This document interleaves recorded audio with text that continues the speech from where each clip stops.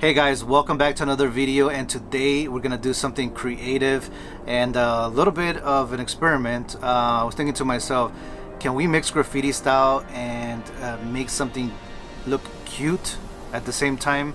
I don't even know if that's possible, but you're about to find out. So let's go ahead and get started and see if we can get some help from these colors.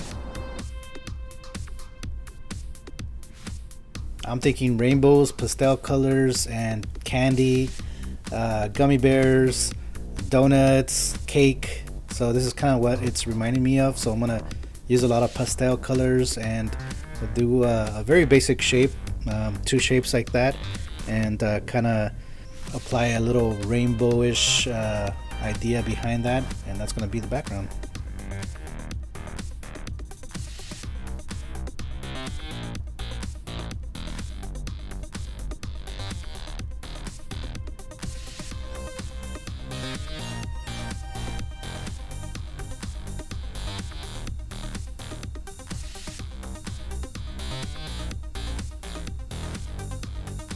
Alright, and this person loves unicorns, so we're gonna see if we can apply a little stylish unicorn effects to the letters, and I think this is gonna be a little bit interesting, and we'll see how that comes out. So we're gonna apply a lot of white and try to get those letters to really stand out, and then after that we're gonna find the edges and stylize it a little bit more.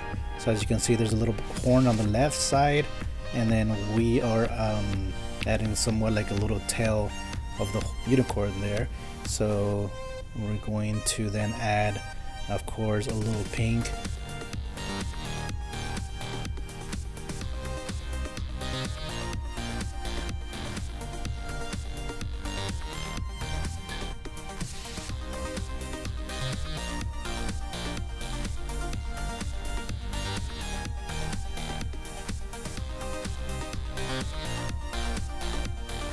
So this kind of reminds me of like fuzzy boots, if you will. So this is why I'm putting pink on the bottom. Of course, utilizing the pink anywhere else that I need it to be, and this way we're not wasting paint.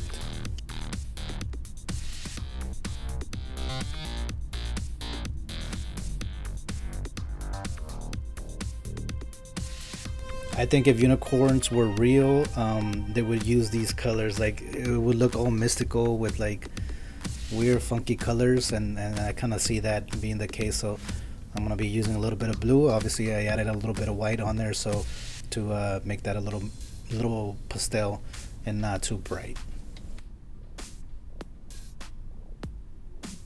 All right, now it's time to draw in the outline and the background there, and I did not want to use black because I thought it was too strong. So I was trying to figure out what other color would be similar, you know, somewhat dark but not so dark as black. So I found out that purple was a pretty good color, and I went ahead and added a few layers of purple, making that you know, the letters really stand out.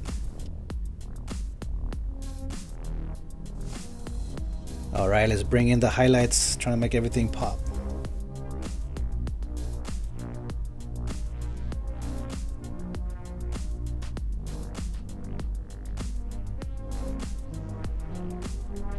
To make things pop a little bit more, I'm going to put some shadow on those letters, and I'm going to bring and utilize that bluish color and just going around on the opposite side of the highlights and adding that color in there. So I'm going to utilize opaque minty green, if you will, and that's really going to make that stand out against the background.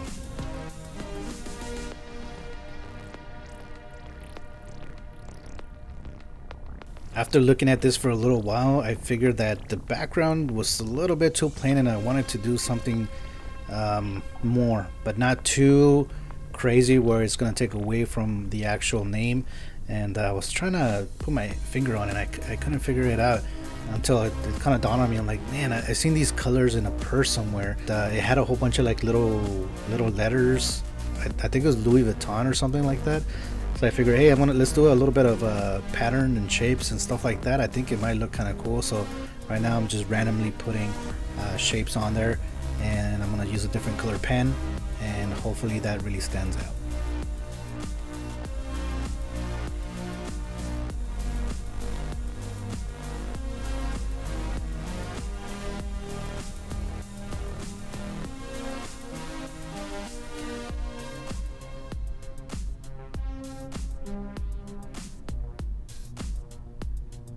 All right, and adding those shapes on there really made a difference, and I really like how that came out. Kind of has the girlish look, almost looks like a purse, but not really. It's still graffiti style, and just using, you know, pastel colors really made a difference. And this was actually kind of fun, and it was a little different from what I'm used to, and now I know that utilizing certain colors, certain patterns and techniques will change the look of the artwork. So that's kind of cool to know and to learn. So all right, so I think this is done. Let me know what you guys think of this particular one, and we are out and getting ready to do the next one.